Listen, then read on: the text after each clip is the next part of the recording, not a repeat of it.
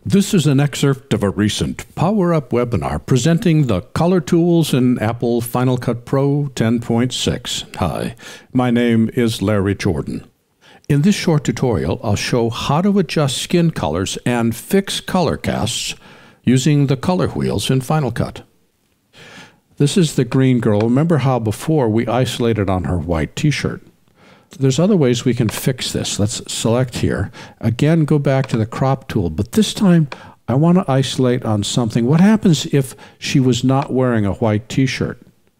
The way that you fix that is you isolate on skin, because skin, as we've seen, goes right on the skin tone line. Now here there's a tool that I almost never use, but we talked about it at the 9 o'clock.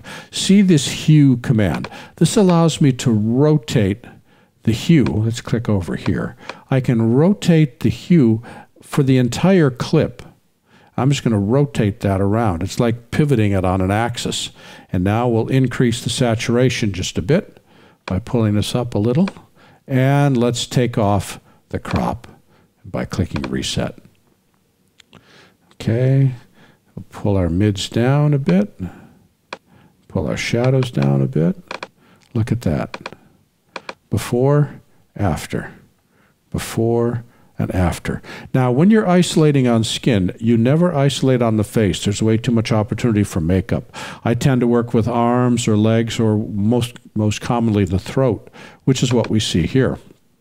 Here's an example of this. Is sort of both color and grayscale values.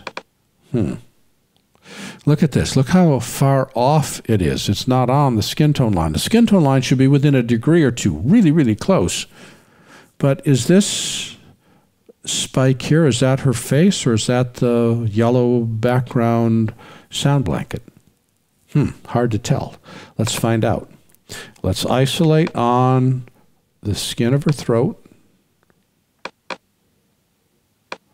And look at that. There's almost no color there, and it's rotated toward red. So let's rotate this back, and then let's increase the saturation of the midtones by just simply grabbing this and dragging it, and then pumping it up to give ourselves some color in the skin. And now when we reset this, it's still dark.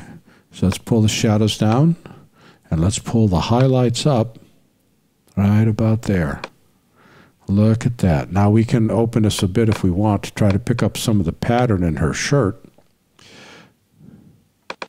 This is before, and this is after. And yes, look at that huge spike toward ugly yellow coming from that sound blanket. So the sound blankets, they really are that ugly in real life. But now we've got Lisa's skin perfectly set. Now you could look at this and say, Larry, this is a bit too yellow.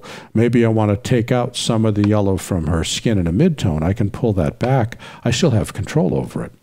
But notice how by isolating on something on her body that didn't have makeup, her throat in this case, I can dial in exactly where that skin needs to be, which gets me precisely correct, and then look at it by eye and say, I need to take some of the yellow out of her because it looks like she's picking up some of the yellow bounce from that background.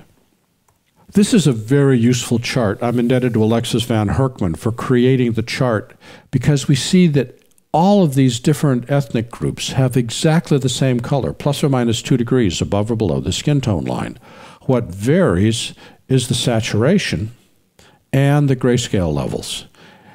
This is not to say that there's not individual variation, because of course there is, but if you're trying to make your actors look normal, or you're dealing with a color cast, or you're dealing with a poor level of exposure, isn't it nice to know what normal skin looks like? And the answer is, of course, yes. This gets you in the ballpark. Then if they happen to be heavily drinking and their face is flushed, okay, you can dial in some red because that's a special case. But this defines what normal skin tone settings look like. This was an excerpt of a recent Power Up webinar presenting the color tools in Apple Final Cut Pro 10.6. For the complete version of this online training, please visit my store at larryjordan.com/store and look for Webinar 331.